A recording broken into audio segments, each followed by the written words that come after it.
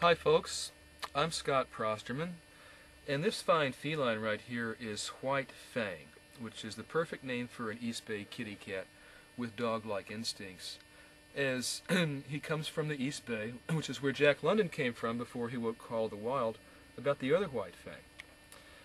As you see, this is the best kind of kitty cat because he's a rollover kitty cat, and that's the best kind.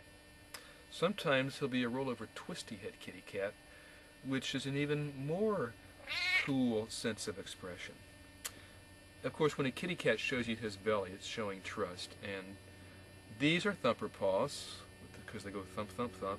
And these are grabber paws, because they can grab. Other people call them forepaws. White Fang has a unique talent, and as we get into this state of rambunctious here, he's going to demonstrate his boxing techniques. Alright, I think he's in the mood.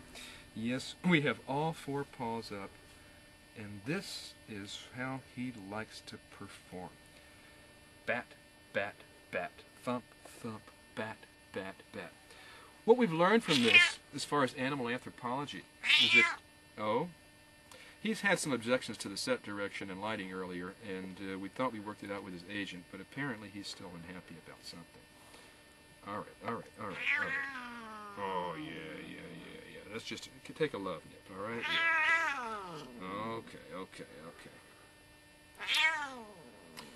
If you're ever stuck in the canyons and a panther or a cougar approaches you, try to massage his forepaws because watch. See, he was agitated, and now we're touching the forepaws. Box, and he seems to like it. So if you ever run into a big cat up in the hills or canyons of California, do this and hope for the best, but with the big cats, more pressure. So, okay, all right. We don't want to enforce real agitation. Here, I got an idea. Hey, I got this for you. You want that? Oh, that's sweet. You want to do it again? Turn around and do it for the camera? Okay. All right. Now, we know when he gets in these moods, it's time to retreat just a little bit. So, hopefully this little kitty cat sugar rush will calm him down, and he'll offer us more. Of course, we never know what a kitty is going to say or do. We don't know how old Fang is because he won't tell us. His mommy found him about 8 years ago, and he just never told us how old he is because he wants to keep it a secret. And all kitties take direction from Kitty Central, and that's why they do these things that we can't possibly figure out sometimes, because Kitty Central makes the decisions about when to eat, when to drink, when to groom, how to get your people's attention, and so on and so forth. Now, another great thing about this kitty cat is he has a very refined taste in music. And that's because of the people he lives with, or is exposed to. Everyone is an expert on the music they grew up with. Me and White Fang, we're also expert on the music our parents and grandparents grew up with. So he has this affinity for some 30s, 40s, and 50s tunes. And he really likes that, like the Sam Cooke song. Crazy she calls me, but I'm crazy, crazy in love, you see. I said I'd move a mountain, and I'd move a mountain. If you want to, I'll look away. But his real favorite is a bedtime lullaby. Here, you want to try this?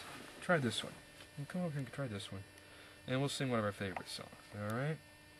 Alright? So at bedtime he likes, I'll be seeing you in all the old familiar places that this heart of mine embraces all day through. He's harmonizing. In that small cafe, the park across the way, the children's carousel, the chestnut trees, the wishing well. I'll be seeing you in every lovely summer day, in everything that's bright and gay. I'll always think of you this way. I'll find you in the morning sun, and when the night is through, I'll be looking at the moon, and I'll be seeing you. He harmonizes. That's some kind of kitty cat right here. The kind you don't see every day, except maybe in Berkeley, California, you have to be in the right place by the massage table. I'm Scott Prosterman, and for White Fang, thank you very much.